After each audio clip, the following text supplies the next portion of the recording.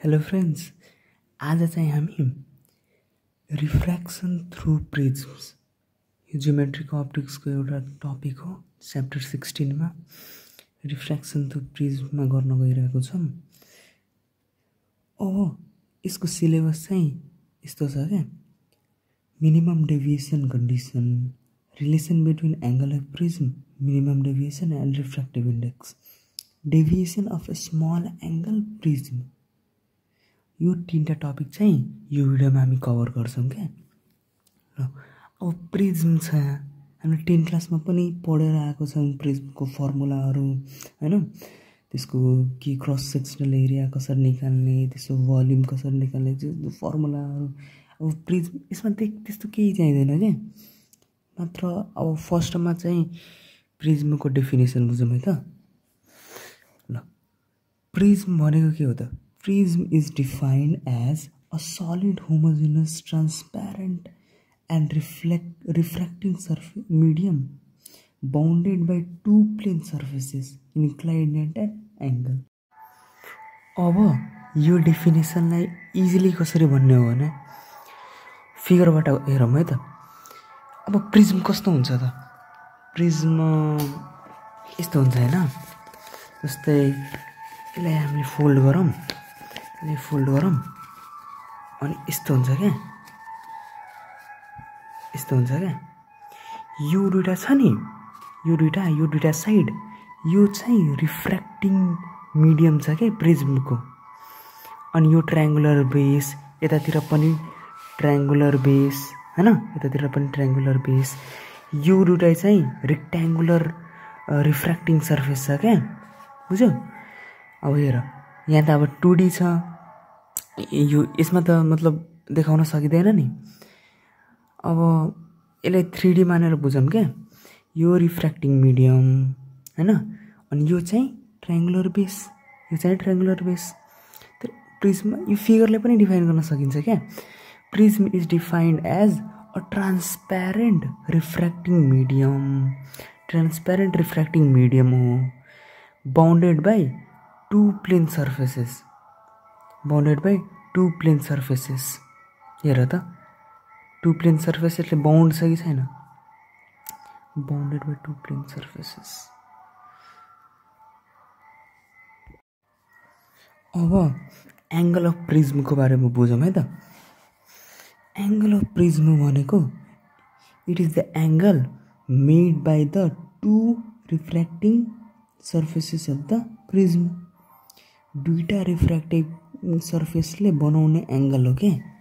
मतलब यहाँ यसरी भयो भने यहाँ त सर्टेन एंगल बन्छ नि त। जस्तै यहाँ यस्तो भयो भने यो दुईटा रिफ्र्याक्टिङ मिडियमले, दुईटा रिफ्र्याक्टिङ सर्फेसले बनाउने एंगल त यहाँ पो बन्छ त। यहाँ यसरी बन्छ, हैन? यसरी बन्छ। त्यही हो क्या, दुईटा रिफ्र्याक्टिङ सर्फेसले बनाउने एंगल नै एंगल अफ प्रिज्म हो। एंगल अफ प्रिज्म हुन्छ, बुझ्यौ? अब अर्को टपिक है त। अब angle of deviation. Angle of deviation भनेको के हो त? अब त्यसको डेरिभेसन हामीले गर्न सक्नुपर्छ।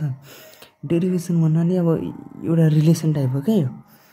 तर त्यसको लागि हामी एउटा कुरा बुझौँ के, यो आरडिटी भनेको के हो थाहा छ? यो थाहा छ हामीलाई। यो रेयरर छ हैन, यो डेन्सर छ, अनि यो टुवार्ड्स। हेर, एउटा टुवार्ड्स हुन्छ, एउटा अवे हुन्छ नर्मलबाट के। जस्तै एउटा सपोज गरौँ, एउटा रे आइरहेको थियो हैन, एउटा रे आइरहेको थियो, अनि यहाँ त रिफ्लेक्ट गर्छ। रिफ्लेक्ट गर्दाखेरि यो नर्मलसित एंगल बनाउँछ क्या।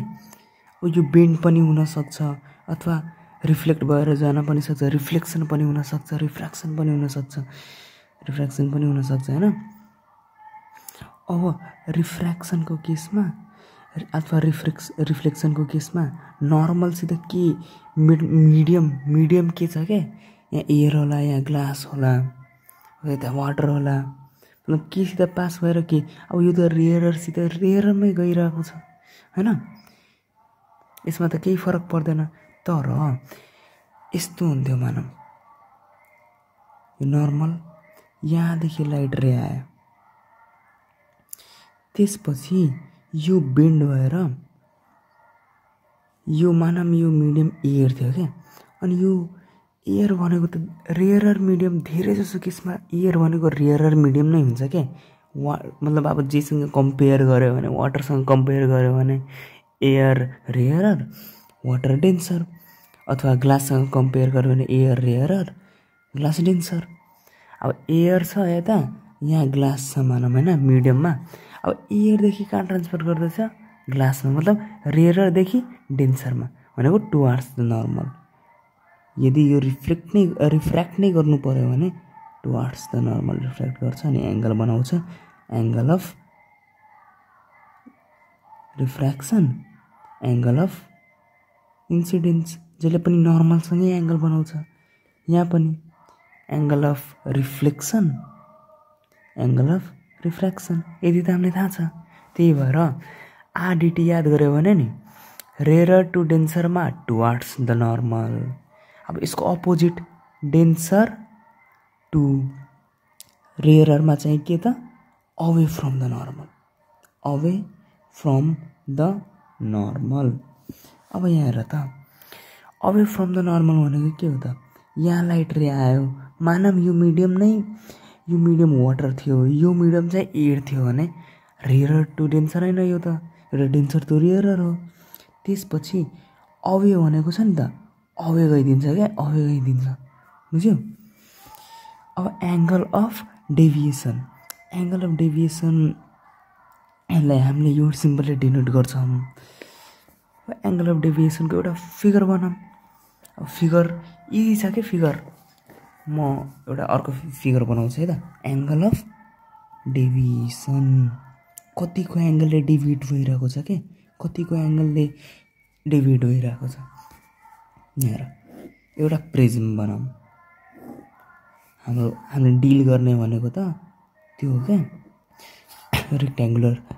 ट्रायङ्गुलर प्रिज्मको डिल गर्छौँ क्या हामी जस्तै यो एउटा प्रिज्म छ x Y Z is a prism अब एउटा मानव एउटा एङ्गल अफ एउटा इन्सिडेन्ट रे गयो होइन एउटा इन्सिडेन्ट रे गयो यहाँ इन्सिडेन्ट रे गयो भने यो त अगाडि नै रिफ्लेक्टिङ सर्फेसेस हो रिफ्र्याक्टिङ सर्फेस हो यो मतलब ट्रान्सप्यारेन्ट सर्फेस हो त रिफ्र्याक्ट हुने भयो अब के हुन्छ त मैले अगाडि नै भनेको थिएँ यो यदि एङ्गल अफ इन्सिडेन्स छ नि हामी टर्म बुझौँ है के छ यो पछि चाहिन्छ क्या अब डेरिभेसन गर्दाखेरि यो इन्सिडेन्ट रे छ होइन अब यो चाहिँ यतातिरबाट यो त्यो बनाउँछ क्या नर्मल बनाउँछ यसले नर्मल बनायो यसले यो के हो त नर्मल टर्म्सहरू बुझौँ है त यो नर्मल भए पछाडि यसले एङ्गल केसित बनाउँछ त नर्मलसित बनाउँछ नर्मलसित यो चाहिँ एङ्गल अफ इन्सिडेन्स हो क्या नर्मलसित बनाउने एङ्गल जुन पनि रेले नर्मलसित एङ्गल बनायो भने त्यो नै एङ्गललाई मानिने हो क्या अब यो यस्तो गयो होइन अब सिधा जान्छ यो यही इन्सिडेन्ट रे रिफ्लेक्टिङ सर्फेस हुँदै सिधा गयो त्यसपछि के हुन्छ त त्यसपछि यहाँ हेर त म तिमीलाई अगाडि नै भनेको थिएँ बाहिर त एयर हुन्छ भित्र त रिफ्लेक्टिङ सर्फेस ग्लास छ ग्लासले मानौँ न त यो एयर छ यो ग्लास छ भनेको रेयर टु डेन्सन छ आरडिटीवाला formula RDT rare to denser भयो भने टुवार्ड्स द नर्मल त्यही भएर हामीले टुवार्ड्स द नर्मल गरेको हो क्या यो रेलाई यतातिर पनि गर्दा हुन्थ्यो अवे त गरेनौँ नि यो नर्मलबाट टुवार्ड्स नै गरेका छौँ अब यहाँ फेरि टक्रायो जतिचोटि टक्राउँछ आरडिटी फर्मुला लगाइहाल्ने क्या अब यो त ग्लास छ यो त फेरि एयर छ होइन ग्लास छ भनेको अब के भयो त डेन्सर टु रेयर के डेन्सर टु रेयर भयो भने अवे फ्रम द नर्मल यदि अब मानौँ नर्मल यसरी बन्थ्यो नर्मल यो छ भने अवे फ्रम द नर्मल के यो नर्मल यहाँ छ भने अवे दिने अवे फ्रम द नर्मल बुझ्यो एङ्गल कहाँ बनाउँछ इन्सिडेन्ससित यो चाहिँ हाम्रो इमर्जेन्ट रे हुन्छ कि यो के हो त इमर्जेन्ट यो चाहिँ इमर्जेन्ट रे अनि यो चाहिँ इमर्जेन्स एङ्गल के यो इमर्जेन्ट रे अनि यो चाहिँ इमर्जेन्ट एङ्गल यो चाहिँ इन्सिडेन्ट रे यो चाहिँ इन्सिडेन्ट एङ्गल बुझ्यो अब मैले के भनेको थिएँ यो दुईटा रिफ्र्याक्टिङ सर्फेसले जहाँ इन्क्लाइन्ड भएर एङ्गल बनाउँछ त्यही हो के त एङ्गल अफ प्रिज्म बुझ्यो एङ्गल अफ प्रिज्म अब भर्चुअलिटीको काम छ क्या यदि यो सिधा नभइकन रिफ्र्याक्ट नभइकन सिधा यदि मान्ने हो भने त्यो सिधा यसरी आएको भए के हुन्थ्यो त यो पनि यतातिर नगएको भए सिधाबाट आएको भए के हुन्थ्यो त पछाडिबाट डेभिएट गराइदिने के सब लाइनलाई पछाडिबाट डेभिएट गराएर इन्टरसेक्ट गराइदिने के यसलाई हल्का यसरी टानौँ होइन अब यो जुन छ नि हाम्रो यो जुन छ नि यसलाई जोइन गरिदिउँ क्या अनि यो दुइटा जोइन गऱ्यो भने यहाँ पनि त सर्टेन एङ्गल बन्छ होला होइन यहाँ त केही एङ्गल बन्छ अब नेमिङ गरौँ है त यो हाम्रो के भयो आई एङ्गल अफ इन्सिडेन्स यो चाहिँ एङ्गल अफ इमर्जेन्स एङ्गल पनि भन्न सक्छौँ हामीले यो चाहिँ ए मानौँ एङ्गल अफ प्रिज्म होइन अनि अब के हुन्छ त हाम्रो एङ्गल अफ डेभिएसनको मतलब डेरिभेसन गर्दैछौँ हामीले जसलाई हामीले केले डिनोट गर्छौँ यो साइनले यो एङ्गल अफ डेभिएसन चाहिँ यहाँ भन्दो रहेछ क्या एङ्गल अफ डेभिएसन चाहिँ यहाँ भन्छ बुझ्यौ यो साइडमा हुन्छ यो एङ्गल बन्यो भने यसलाई चाहिँ हामी R1 मान्छौँ यसलाई चाहिँ हामी R2 मान्ने हो क्या R भनेको एङ्गल अफ रिफ्रेक्सन यो पनि एङ्गल अफ रिफ्रेक्सन नै हो एङ्गल अफ दुइटै एङ्गल अफ रिफ्रेक्सन नै हो यहाँ इन्सिडेन्स भयो भने यहाँ एङ्गल अफ रिफ्रेक्सन बन्छ हो कि न किनभने नर्मलसित बनाउँछ रिफ्र्याक्टेड रे यहाँ हेर त यदि हामी के गरी यहाँबाट यसलाई यस्तो नगरिकन यहाँबाट रे पठाएको भए त यो त आई हुन्थ्यो एङ्गल अफ इन्सिडेन्स त्यही भएर यो त आर हुनु पर्थ्यो त्यो इमर्जेन्ट एङ्गल पनि सिमिलर टु त्यही हो कि तर यो भित्रबाट बाहिर आइरहेको छ तर इन्सिडेन्ट रे के गर्थ्यो बाहिरभित्र भित्र जान्थ्यो होइन त्यही भएर यहाँ आई मान्ने हो भने यो त आर हुन्छ त्यही भएर R1 र R2 मानिदिउँ किनभने आर लेख्यो भने त्यस्तो त हुँदैन अभियसली यहाँ सर्टेन एङ्गल होला यहाँ सर्टेन एङ्गल होला त्यही भएर R1 र R2 मानिदिने बुझ्यौ अब यो R1 र R2 मान्यो भने तिमीले यसरी बुझौँ न यो पुरै ट्रायङ्गल लिउँ यो पुरै क्वाड्रिलेटरल लिउँ नेमिङ गरौँ है त ए बी सी डी अब इन क्वाड्रिलेटरल यो लेख्नु पर्दैन है यो बुझ्नको लागि मात्र हो एबिसिडी हामी फर्मुला डिराइभ गर्दैछौँ नि त कस्तो छ यस्तो छ होइन यस्तो छ होइन यो नलिउँ कुन क्वाड्रिलेटरल लिउँ भन्दाखेरि इमेजिनरी वाला त लिन मिल्दैन एक्सएडिसी लिउँ एक्सएडिसी लियो भने यो वाला क्वाड्रिलेटरल लिइरहेछौँ क्या हामी यो वाला अब यो लियो भने यस्तो हुन्छ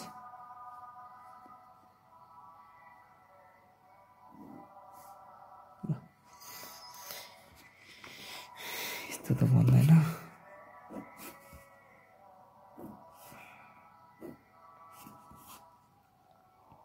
यस्तो भन्यो होइन अब बुझौँ न यो यस्तो छ यो वाला हामीले यहाँ राखिरहेछौँ म्याग्निफाई गरेर अब यहाँ ए छ होइन एक्समा ए छ एङ्गल अनि यहाँ पनि त सर्टेन एङ्गल होला हेर त यो चाहिँ नर्मलबाट यो हेर त, यो यदि इन्सिडेन्ट रे हो भने, यो यदि इन्सिडेन्ट रे हो भने यसले प्लेनसित कति बनाउँछ त? यसले प्लेनसित कति बनाउँछ त? 90 डिग्री बनाउँछ। यहाँ पनि त एंगल अफ मतलब इन्सिडेन्ट रे थियो हैन? इन्सिडेन्ट रे भन्दैछ के नर्मलसित 90 डिग्री बनाउँछ के। यहाँ पनि त नर्मल नै थियो। यसरी नर्मल भनेको 90 डिग्री बनाउँछ क्या प्लेनसित, त्यही भएर 90 डिग्री बुझ्यो? नर्मलले प्लेनसित 90 डिग्री बनाएकोले हामीले 90 डिग्री लेखिरहेको छौँ क्या। अब 90 डिग्री भएपछि यो एंगल ई छ भने टोटल हाम्रो कति हुन्छ त? जस्तै यो गर्नभन्दा अगाडि, यो एंगलको फाइन्ड गर्नभन्दा अगाडि हामी यतातिर बुझौँ है। हामी एउटा ट्रायंगल लियौँ। कुन ट्रायंगल त? यो वाला ट्रायंगल। यो बी हो हैन?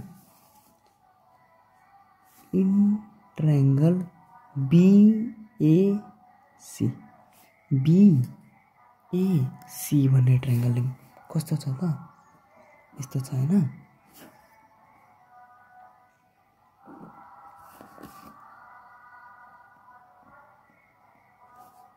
यस्तो छ। अब यस्तो छ भने यहाँ चाहिँ मिनिमम डेभिएसन छ हैन? यस्तो फिगर हेर्दै गरौँ के, हेर्दै गरौँ। अब यहाँ हेरौँ त, यो पुरै आई छ भने यो पुरै पनि त आई हुनु पर्थ्यो, यो पुरै पनि त आई हुनु पर्थ्यो हैन?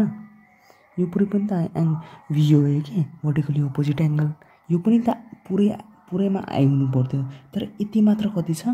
R1 भनेको यति मात्र कति हुन्छ छ हाम्रो? ठुलोबाट सानो I - R1 गर्यो भने यतिको मात्र आउँछ। यहाँ पनि त्यसै गरौँ। यो R2 छ भने यो पुरै त कति हुन्थ्यो त? ईसँग इक्वल हुन्थ्यो भर्टिकली अपोजिट एंगल। तर हामीले चाहिएको कति हो त?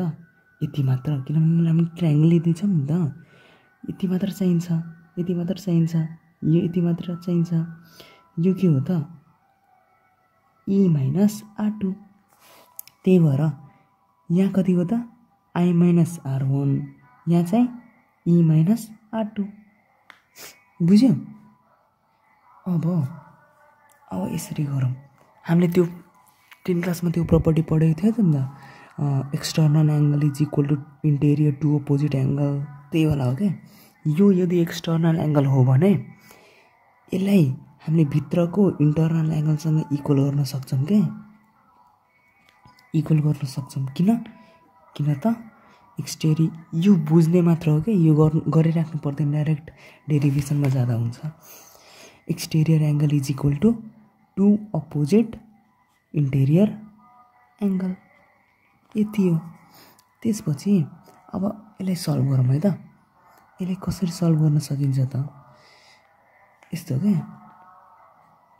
यदि हामीले आई र ईलाई एंगल अफ इन्सिडेन्स र एंगल अफ इमर्जेन्सलाई एक ठाउँमा राखौँ, प्लसलाई माइनस कमन लियो भने R1 + R2 हुन्छ।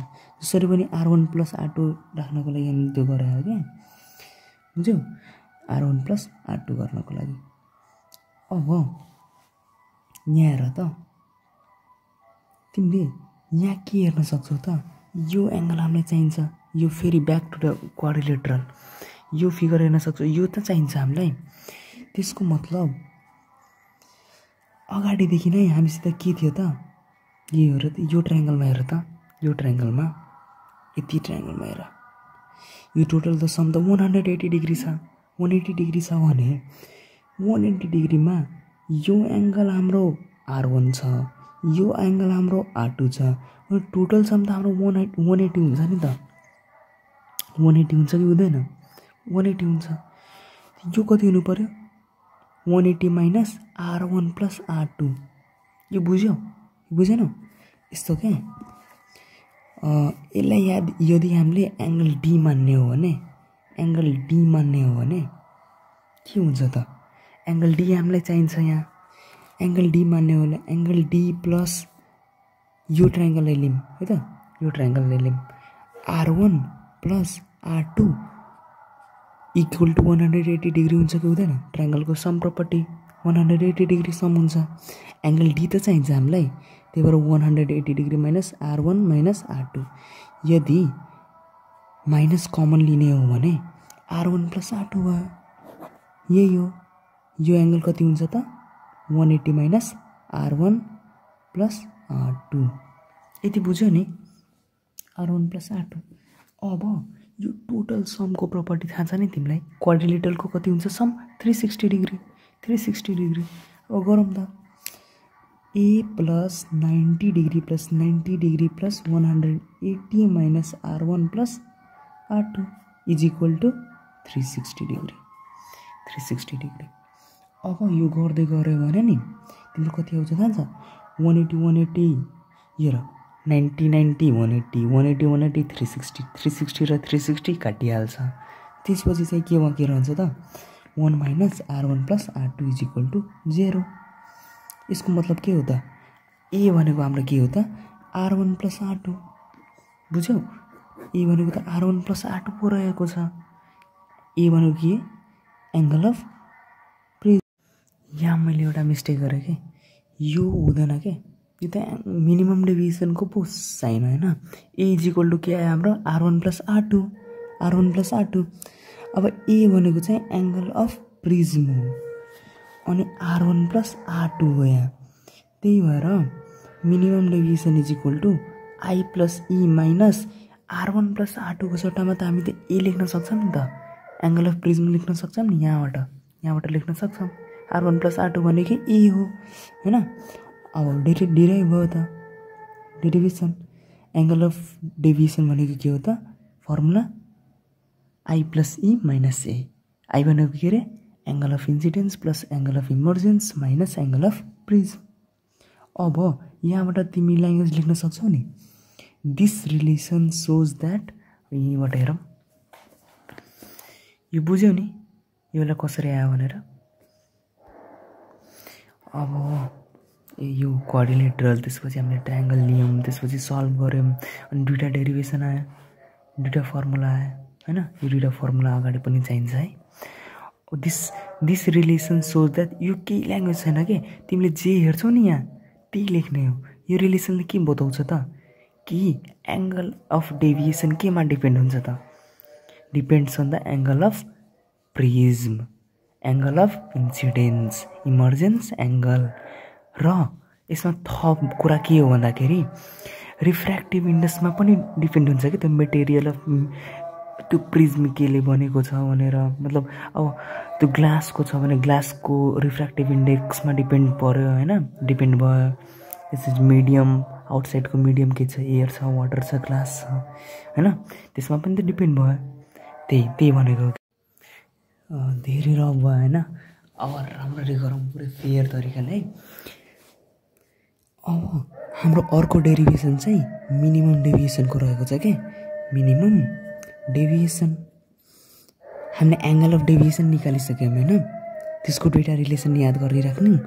अब मिनिमम डेभिएसनतिर जाऊँ।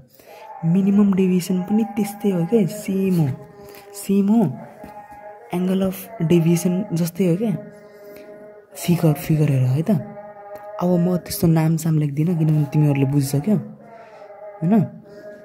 यस्तो एउटा मतलब एउटा रेक्ट्याङ्गल के अरे एउटा ट्रायंगुलर प्रिज्म छ होइन, एउटा ट्रायंगुलर प्रिज्म छ XYZ भनेर एउटा ट्रायंगुलर प्रिज्म छ। यहाँ चाहिँ एंगल अफ प्रिज्म बन्यो। त्यसपछि चाहिँ एउटा मानम एउटा एंगल एउटा इन्सिडेन्ट रे आइरहेको छ अनि यहाँ चाहिँ नर्मल बनाइदिउँ, एउटा नर्मल। अब यो रेयर टु डेन्सर थियो, टुवर्ड्स द नर्मल, सीधा गयो, फेरि रिफ्लेक्ट भयो। अब डेन्सर टु रेयर छ नि त, डेन्सर टु द रेयर, त्यही भएर away from the normal, sorry यो अहिले पछि गर्नै नै पर्छ। तर यो यसरी गयो अनि त्यसपछि away from the normal normal बनाऊ नर्मल यो तरिकाले बनाउनु कि यहाँबाट टच होस् के यहाँ टच होस् अनि यहाँ पनि त एङ्गल बनाउनु पर्छ नि त यो यहाँ टच होस् यहाँ टच भयो अनि नर्मल बनायौँ हामीले अनि यो यसरी गयो अनि इमर्जेन्स एङ्गल कहाँबाट बनाउँछ त यहाँबाट यो चाहिँ एङ्गल अफ इन्सिडेन्स नर्मलसित बनाउने अनि नर्मलसितै बनाउने angle of emergence incidence emergence अब चाहिँ यसलाई ब्याकवर्ड प्रड्युस गरौँ क्या ब्याकवर्ड प्रड्युस गरेर इन्टरसेक्ट गराइदिउँ यो दुईटै रेलाई इन्सिडेन्ट रेलाई पनि अनि इमर्जेन्ट रेलाई पनि सरी मैले यो अगाडि नै गरेँ तर पनि केही छैन अगाडिकोले बुझ्यो नि तिमीहरूलाई यसरी छ होइन यहाँ बाहिर चाहिँ मिनिमम डेभिएसन हुन्छ क्या अब एङ्गल अफ डेभिएसनै हो कि यो तर अब मिनिममवाला फर्मुला डिराइभ गर्नु पर्यो यदि कहाँ यस्तो के कन्डिसन हुनु पर्यो जसमा हामीले बुझ्नुपर्ने कुरा के कस्तो कन्डिसन हुनु पर्यो जहाँ चाहिँ एङ्गल अफ डेभिएसन मिनिमम हुन्छ सेम हो एङ्गल अफ डेभिएसन नै हो तर मिनिमम हुन्छ के कन्डिसनमा ती कन्डिसनहरू निकाल्छौँ अनि फर्मुला पनि डिराइभ गर्छौँ र अब तिमीले यहाँ लेख्न सक्छौ नि पुरा मतलब लेट अस कन्सिडर XYZ के हो त ट्रायङ्गुलर प्रिज्म हो यसलाई एन मानौँ एन भनेको के हो त नर्मल यसलाई एन्डास मान्न सक्छौ तिमी हैन एन्डास मान्न सक्छौ एन एन्डास नर्मल यो लेख है त अनि आई भनेको के हो एङ्गल अफ इन्सिडेन्स ई भनेको के हो इमर्जेन्स एङ्गल अनि त्यसपछि के छ त रिफ्लेक्टेड रे रिफ्र्याक्टेड रे इमर्जेन्ट रे यस्तो नेमिङ गर के त्यो मैले ए भयो बी भयो हैन यसलाई सी मान्दिम अरु कति छ डी मान्दिम यता ई मान्दिम हैन अरु त केही छैन अनि के लेख्ने त त्यसपछि एङ्गलको कुरा भएपछि एङ्गलभन्दा अगाडि नै लेख के यो कुरा कि ए या एफ लेखौँ है त एएफ भनेको के हो मतलब एङ्गल अफ इन्सिडेन्स एफ अनि यहाँ पनि यहाँ जी राखौँ है त यहाँ एफजी भनेको के हो एङ्गल अफ होइन रिफ्र्याक्टेड रे इन्सिडेन्ट रे रिफ्र्याक्टेड रे अनि जिबी भनेको इमर्जेन्ट रे अनि त्यसपछि एङ्गल लेख यो एङ्गल हो मतलब त्यति धेरै त सो गरिराख्नु पर्दैन बेसिकली यो एउटा प्रिज्म हो त्यसपछि एङ्गल अफ इमर्जेन्स अनि एङ्गल अफ इन्सिडेन्स त्यति भए पुग्छ बुझ्यौ त्यसपछि के गर थाहा छ इन अ प्रिज्म त्यसपछि गरौँ है त इन अ प्रिज्म हामी के हेर्न सक्छौँ त यो थाहा छ नि R1 अनि यो R2 बुझ्यौ नि यो हामीले अगाडि नै गरेका थियौँ अनि यो R1 R2 भएपछि हामीलाई अर्को रिलेसन के थाहा छ त हेरौँ हाम्रो अर्को रिलेसन के थियो त प्रिज्ममा अब अनि मैले सुरुमै भनेको थिएँ नि यहाँ मिनिमम डेभिएसन गराउँदाखेरि कन्डिसन्सहरू हुन्छ क्या अनि त्यो कन्डिसन्स अप्लाई गऱ्यो भने मात्र हामीले मिनिमम डेभिएसनको फर्मुला निकाल्न सक्छौँ क्या अब के हो त कन्डिसन भनेको मिनिमम डेभिएसनको कन्डिसन के हो त त्यसको कन्डिसन म यहीँ लेख्छु ल अनि इक्वेसन बनाउँला के यो एङ्गल अफ प्रिज्म छ नि एङ्गल अफ प्रिज्म र angle of minimum deviation केसित equal हुन्छ त इन्सिडेन्ट एङ्गल र इमर्जेन्स एङ्गलसँग इक्वल हुन्छ क्या बुझ्यो यो बुझ्नुपर्ने त कुरा छैन तर मतलब यो कन्डिसन छ क्या यो कन्डिसन राख्यो भने नि मात्र मिनिमम डेभिएसन हुन्छ क्या बुझ्यो यसलाई इक्वेसन 1 मानौँ अनि अर्को कन्डिसन चाहिँ हाम्रो पहिलाको के प्रोपर्टी अफ प्रिज्म के थियो त एङ्गल अफ प्रिज्म भनेको R1 + R2 यसलाई हामीले इक्वेसन 2 मान्छौँ। त्यसपछि चाहिँ फ्रम इक्वेसन 1 अब इक्वेसन 1 लाई चलाउनु पर्यो। ए plus minimum डेभिएसनको angle plus is equal to I plus C. अब यसलाई हामी के लेख्न सक्छौँ? अब अर्को कन्डिसन हाम्रो अर्को कन्डिसन भनेको आई इज इक्वल टु ई हुन्छ। आई इज इक्वल टु ई भयो भने मात्र हामीले त्यो लेख्न सक्छौँ क्या। अब माथिको पनि के भयो थाहा छ? हाम्रो कन्डिसन त यो रियलीमा यो हो हैन, रियलमा यो हो, तर यसमा के भयो थाहा छ? हामीले त्यो अगाडि नै गरेका थियौँ नि त, अगाडि नै गरेका थियौँ नि त। यस्तो यो वाला त्यही हो क्या। के थियो त हाम्रो यस्तो क्या, अगाडि हामीले गरेको के थियो त? अगाडि हामीले यस्तो गरेका थियौँ। एंगल अफ डेभिएसन भनेको के थियो त हाम्रो? आई प्लस ई। मैले भनेको थिएँ त हामीले पछाडि जति गर्छौँ नि त्यो अगाडि काम लाग्दै गर्छ क्या पछाडिको कुराहरू। त्यही भएर अगाडिदेखि नै बुझ्नु पर्यो क्या। हाम्रो यो दुईटा थियो अगाडिले हामीले गरेको, मतलब जे जति गरे पनि यही दुईटा नै रिजल्ट पनि निकाल्यो हामीले। यो दुईटा यहाँ अप्लाई हुन्छ क्या। के हुन्छ त? यहाँ जस्ट हामीले यसलाई पोजिटिभ गरिदियो यतातिर ल्याएर, त्यसपछि यो जस्ताको त्यस्तै हैन, यो जस्ताको त्यस्तै। अनि यो त डेभिएसन छैन, मतलब डेभिएसनै हो तर मिनिमममा हो। त्यही भएर यहाँ मिनिमम मात्र थपेको हो क्या। अनि यो जस्ताको आई प्लस सी जस्ताको त्यस्तै। अनि इक्वेसन 1 मान्यो, यहीँबाट बुझ्यो नि, यसलाई पोजिटिभ। अनि एंगल अफ डेभिएसन जुन कि हामीले मिनिमममा चाहिन्छ अहिले, त्यसको लागि मिनिमम एमआइएन राखेको यहाँ short form is equal to I plus C. अनि सेकेन्ड भनेको हाम्रो यो दुईटा इक्वेसन पहिलाबाट नै डिराइभ भएको थियो। त्यसपछि अब फ्रम इक्वेसन 1 भनौँ।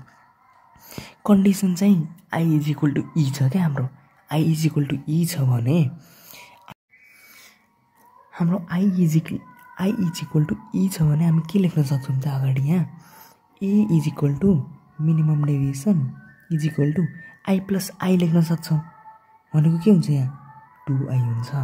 आई प्लस आई अथवा ई प्लस ई पनि गर्दा हुन्थ्यो, 2ई हुन्थ्यो। अहिले आई गरौँ न हुन्छ। अब आई राख्यो भने, आईलाई एक्लै पाऱ्यो भने ए प्लस मिनिमम डेभिएसन भनेको के हुन्छ त? बाई 2 हुन्छ नि। अब यसलाई चाहिँ स्टार 1 मानौँ कि यो चाहिन्छ अगाडि।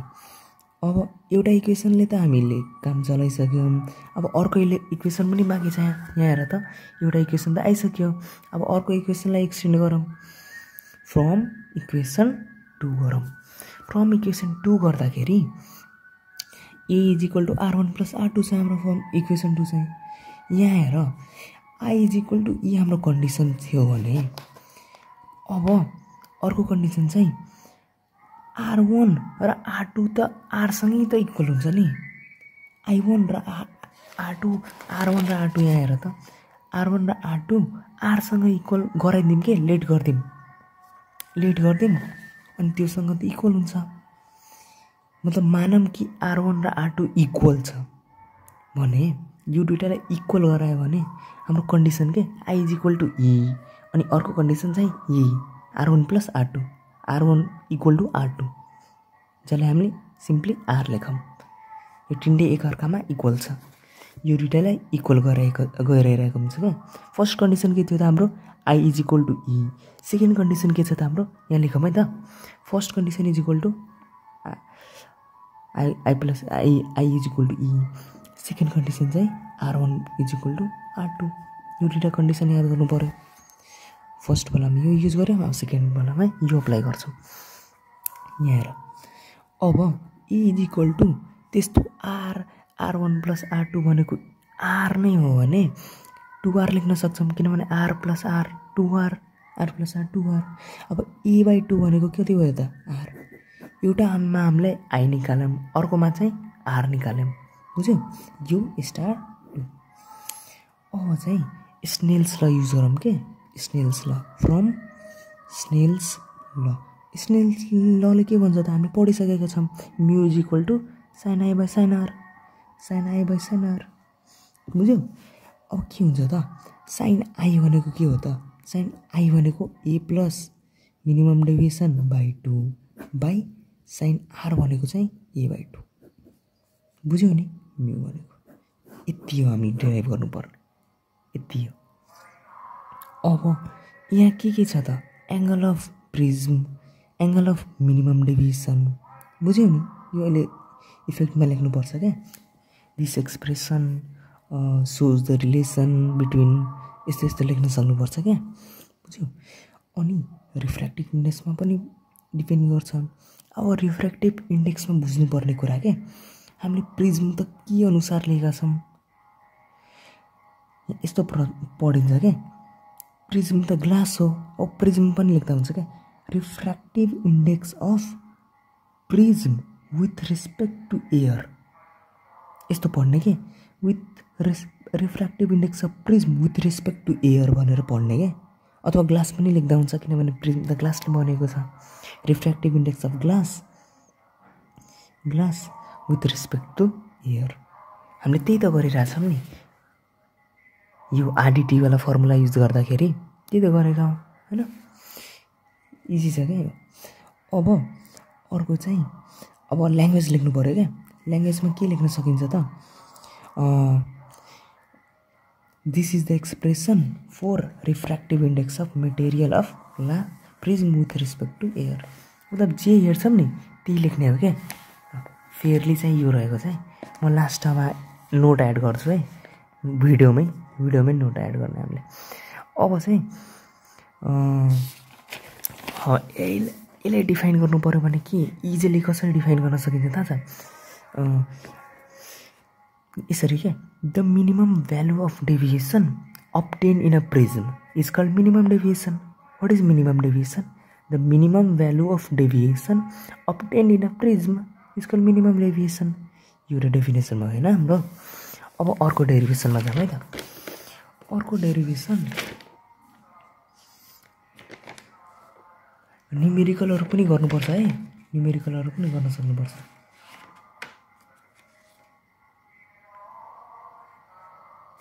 अथवा अर्को मिनिमम डेभिएसनको अर्को डेफिनेसन चाहिँ a prism is shed to be in minimum deviation when the angle of incidence यो कन्डिसन हो के इजी छ यो। हामीले के कन्डिसन थियो मिनिमम डेभिएसनको लागि i = e अनि r1 = r2 बुझ्यो त्यही हो के। A prism is shed to be in minimum deviation when the angle of incidence i at first surface is equal to the angle of emergence at second surface।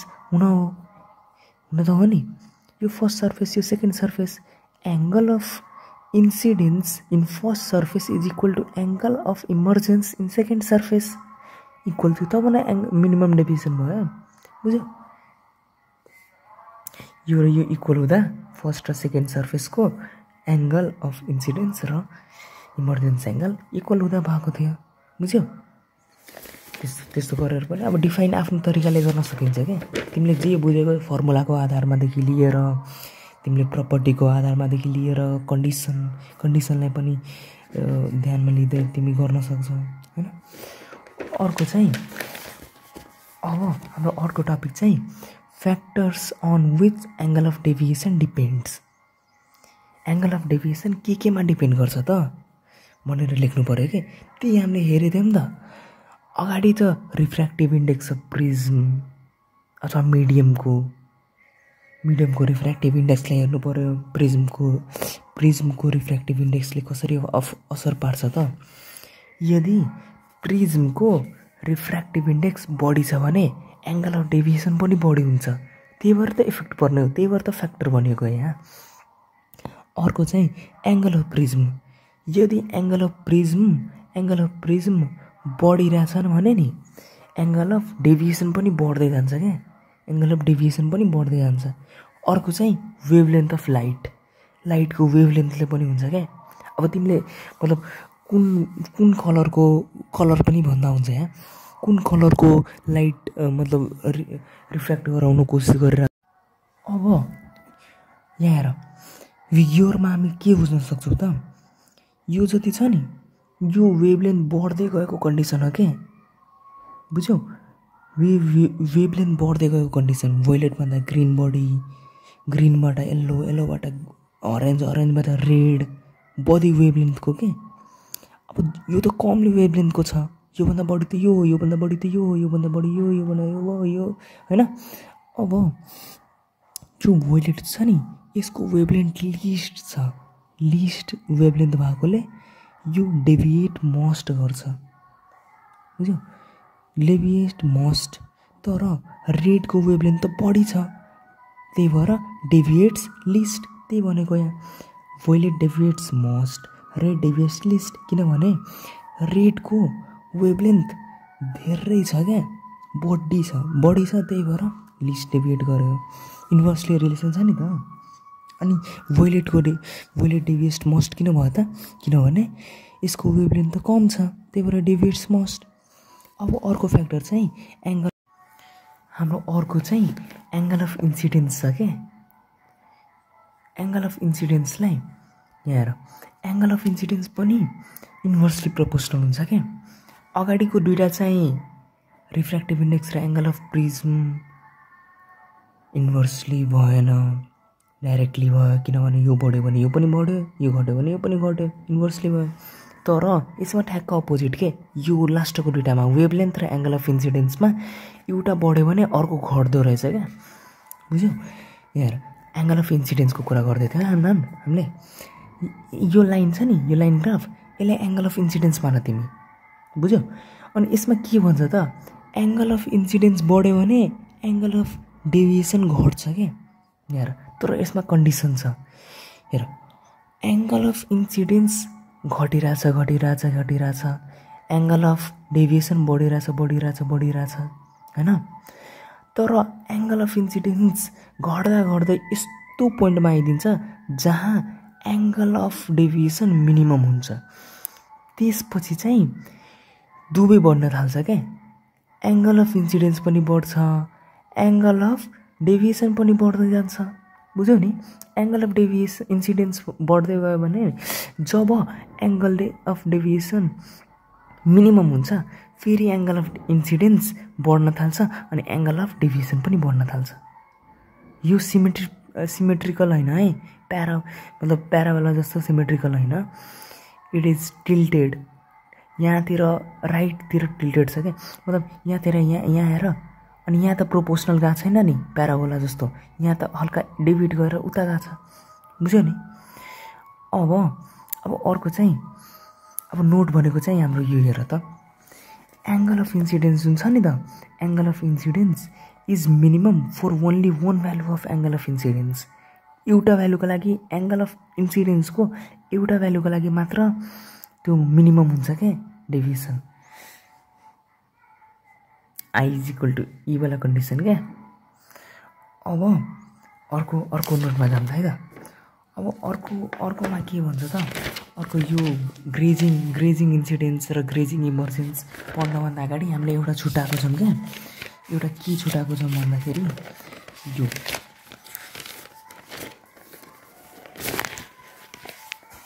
यो वाला क्या, deviation produced by small angle prism.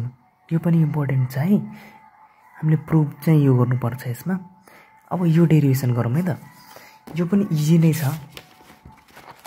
यो कसरी गर्ने त, यहाँ हाम्रो topic के छ, angle of deviation from four small angle prism, angle of deviation for small angle prism, for small angle प्रिज्मको लागि।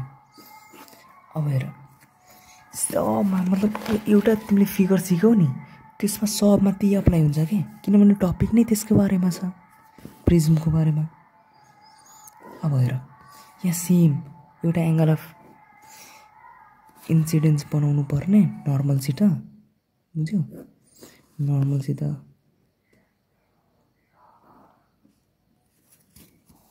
अब यसलाई जोडेर नर्मल, त्यसपछि चाहिँ इमर्जेन्स एङ्गल,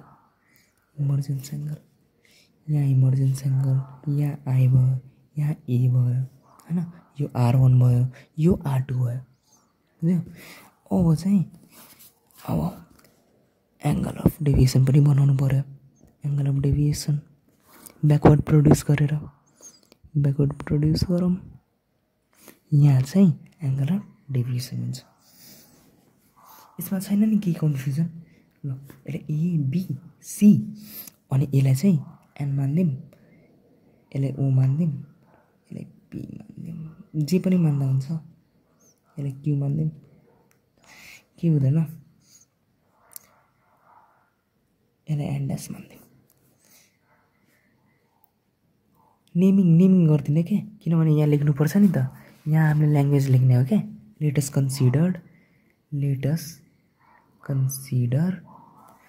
लेटस कन्सिडरमा अब के गर्ने त त्यही के same A is equal to angle of prism I is equal to this E is equal to this मतलब यो सिम्बललाई लेख्ने अनि त्यसपछि एंगल अफ डेभिएसन अब चाहिँ हामीले स्मल एंगल प्रिज्मको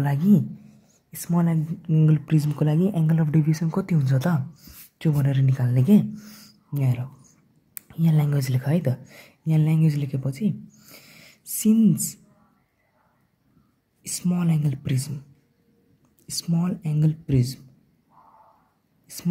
प्रिज्म छ भने साइन आई जुन छ नि साइन आई त्यो इक्विभ्यालेन्ट आईसित हुन्छ अनि साइन आर जुन छ नि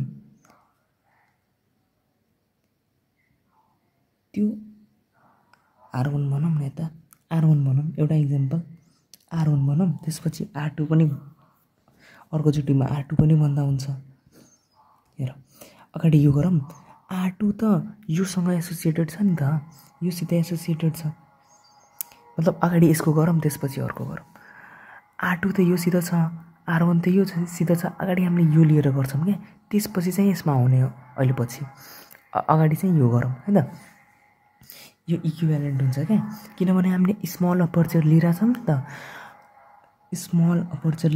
त्यही भएर यहाँ sign I is equal to पनि भन्दा हुन्छ मतलब एक्ज्याक्टली इक्वल टु हुँदैन इक्विभ्यालेन्ट भनौँ न अब म्यू भनेको के हो त sign I by sine are हुन्छ स्नेल्स ल अब म्यूलाई हामीले के लेख्न सक्छौँ त mu is equal to I by R1 लेख्न सक्छौँ आई बाई R1 यहाँबाट इक्विभ्यालेन्ट छ आईको भ्यालु निकाल्यो भने म्यू R1 हुन्छ यो हुन्छ नि अब त्यसपछि सिमिलरली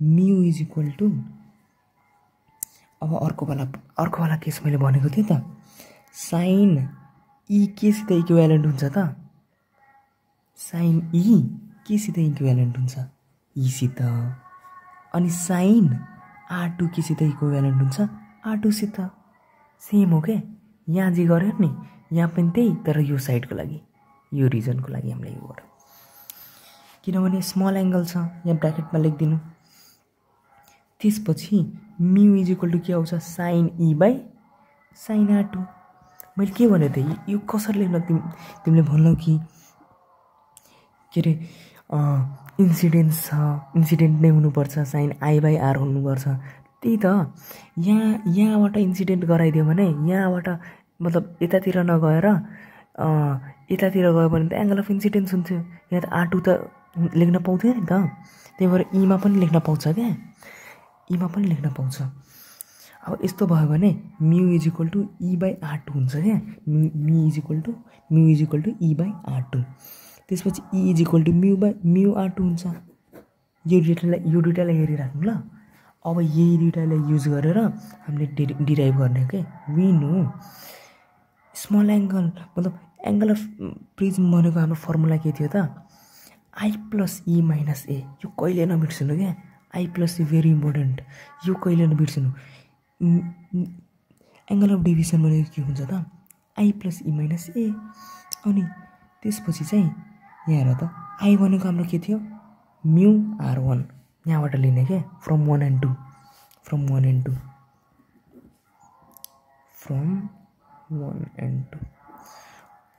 म्यू R1 अब प्लस को प्लस ई भनेको के हो त mu R2 minus A mu is equal two यहाँ म्यू कमन लिदियो भने R1 प्लस R2 माइनस ए। त्यसपछि यहाँ हेर अब हामीले एउटा अर्कोवाला पनि पढेको थियो नि त ए is equal two R1 plus R2 angle of prism भनेको R1 प्लस R2 सित इक्वली हुन्छ भने minimum deviation is equal two mu A.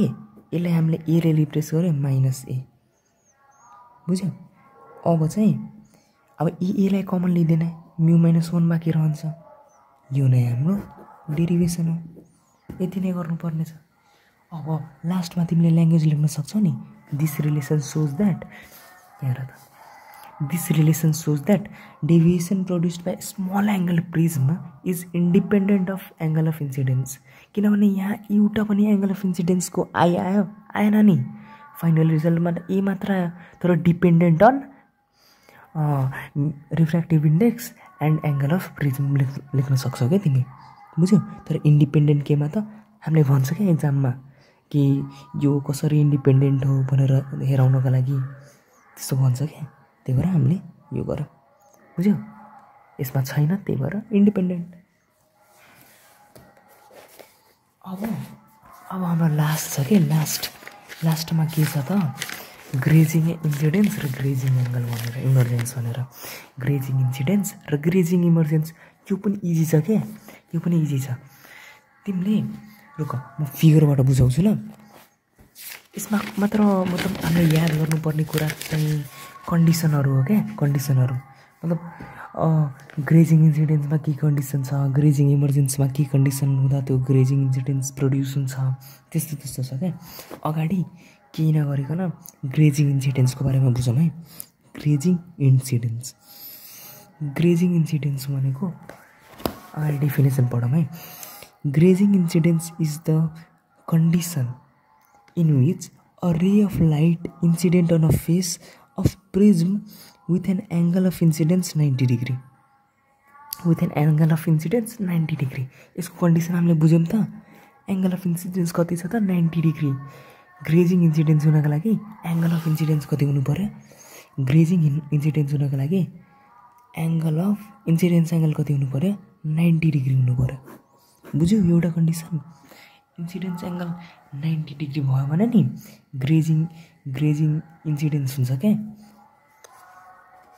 Incident angle नै किनभने यहाँ इन्सिडेन्स छ इमर्जेन्समा गरौँला अहिले इन्सिडेन्स त्यही भएर इन्सिडेन्ट एङ्गल 90 डिग्री हुनुपर्छ कन्डिसन हाम्रो। त्यही सेम एउटा प्रिज्म बनाइदिउँ हल्का ठुलो बनाऊँ है। यसरी भयो होइन। अब चाहिँ यो नर्मल छ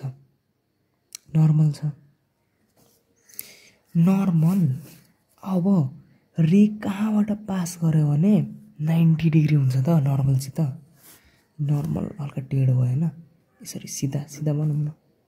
यो नर्मल छैन यो नर्मल छ है यो नर्मल छ। अब कहाँबाट रे पास गर्यो भने एङ्गल अफ इन्सिडेन्स 90 डिग्री भन्छ। यो सर्फेसबाटै पास गर्यो भने नि मात्र यहाँ 90 डिग्री फर्म हुन्छ क्या। किनभने 90 डिग्री फर्म हुने त प्लेनमा हो एङ्गल अफ इन्सिडेन्स ठ्याक्क यहाँको एड्स हुँदै सर्फेस हुँदै त्यहाँबाट हुनु पर्यो होइन। अब चाहिँ यो सिधा जान्छ यो यहाँबाट यसरी रिपिट भयो होइन यहाँबाट रिफ्र्याक्ट भएपछि यसरी जान्छ किनभने यहाँ त एङ्गल अफ त्यो छ नि त यो के अरे नर्मल छ नर्मलबाट अब यहाँ एङ्गल अफ यो बनायो होइन। अब तिमीले यहाँको यो र यो जोडिदेऊ क्या यो र यो जोडिदिनु।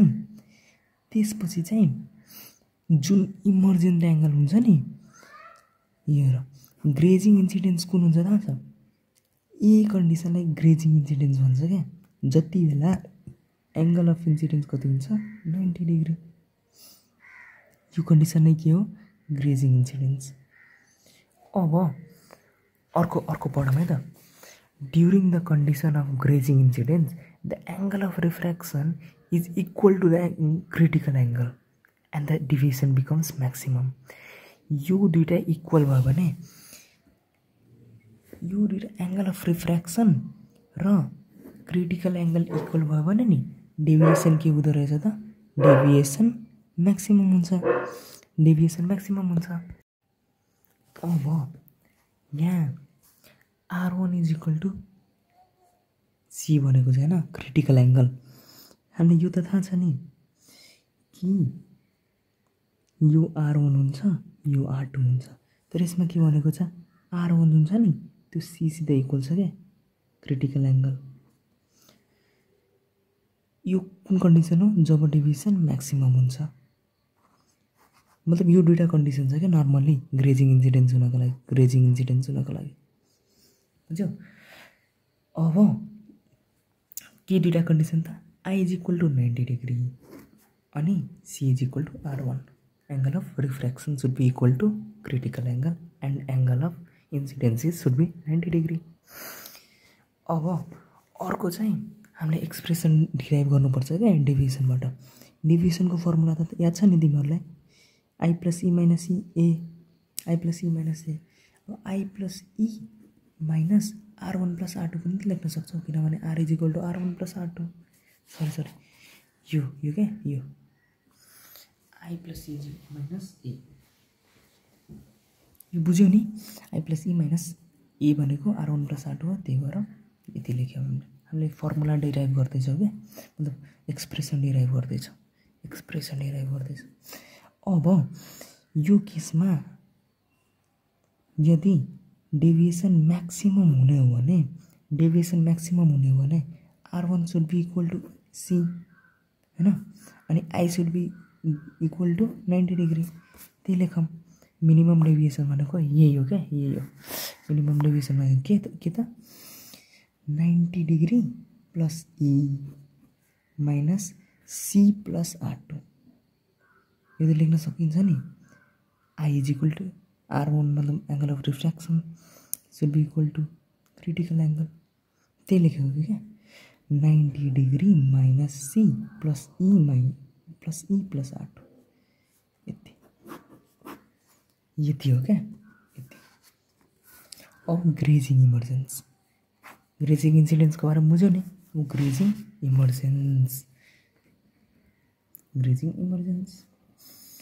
ग्रेजिङ इमर्जेन्समा के हुन्छ त यसको अगाडि डेफिनेसन पढौँ है त ग्रेजिङ emergence is a condition in which a रे of light emergent on a second face of prism with an angle of emergence of 90 degree हेर डिफरेन्स बुझ्यौ यहाँ एंगल अफ इन्सिडेन्स 90 डिग्री हुन्थ्यो ग्रेजिङ इमर्जेन्समा एंगल अफ यहाँ त एंगल अफ इन्सिडेन्स पो 90 degree हुन्थ्यो नि अब ग्रेजिङ इमर्जेन्समा के हुने भयो त एंगल अफ इमर्जेन्स 90 डिग्री हुन्छ ग्रेजिङ इन्सिडेन्स त फर्स्ट फेसमा हुन्थ्यो नि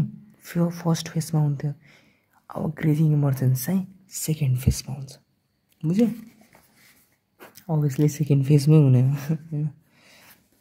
हेर फिगरलाई यसरी बुझ क्या म स्केल युज गर्दैन यो यति अब त पर्फेक्ट भइसक्यो होला हैन यो नर्मल बनाउने त्यसपछि यो एंगल अफ इन्सिडेन्सलाई केही नचलाउने के जस्तो त्यस्तै हामीले चलाउने भनेको चाहिँ यो जुन छ नि यो चाहिँ 90 डिग्री हुनु पर्यो क्या 90 degree E should be equal to 90 degree यो दुईटाले इक्वल गराइदिउँ त्यसपछि यो R1 R2 यदि थाहा छ नि अब हाम्रो ग्रेजिङ इमर्जेन्सको कन्डिसन के रे त angle of emergence should be equal to 90 degree अब यसमा त्यस्तो केही छैन के अर्को क्रिटिकल एंगल हैन क्रिटिकल एंगल अब यहाँ हेर त critical angle R1 is equal to C त पहिलाकैमा भयो अब R2 is equal to C हुन्छ क्या किनभने सेकेन्ड फेसमा गरिरहेछौँ नि त यो दुईटा इक्वल त्यसपछि deviation is equal to I plus E minus A formula I भनेको के हो त I भनेको जस्ताको त्यस्तै plus 90 degree angle of emergence is equal minus R1 plus R2 A is equal to R1 plus R2 minimum deviation is equal to I plus E भनेको 90 degree minus R1 plus C हुन्छ क्या त R1 + C हुन्छ यति गरेर छोड्दा पनि हुन्छ बुझेन अथवा एरेन्ज गर्दै I - यति गरेर छोडौँ न केही फरक त पर्दैन त्यति नै हो अब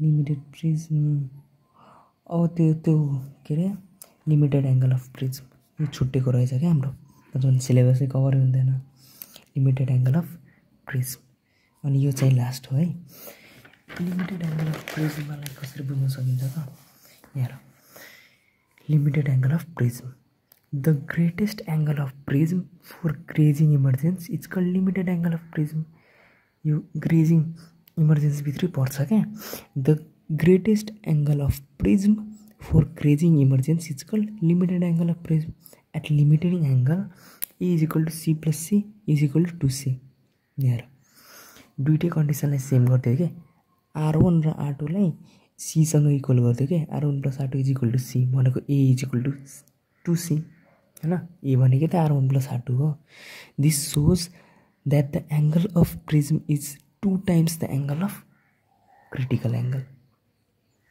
मतलब म्याक्सिमम गरेर चाहिँ के ग्रेटेस्ट एङ्गल बनाइरहेछ के अनि हामीले के भनेको थियो एउटामा R1 should be equal to C greatest एङ्गलको लागि म्याक्सिमम डेभिएसनको लागि मतलब greatest angle maximum deviation R2C अब यो इमर्जेन्सको कन्डिसनमा थियो यो आईको कन्डिसनमा यदि 90 डिग्री छ 90 डिग्री छ यसमा के गर्यो त यो दुईटालाई इक्वल गरिदियो त्यसपछि R1 + R2 is equal to C भइदियो 2C भइदियो C + C 2C A is equal to 2C त कन्डिसन के छ त हाम्रो this shows that the angle of prism is 2 times the critical angle त्यति नै हो ल यति नै हो थ्याङ्क यू वेट अगाडि अब चाहिँ नोट आउँछ है यो भिडियोमै गुगल ड्राइभको प्रब्लम भएर अब नोट अगाडि आउँछ है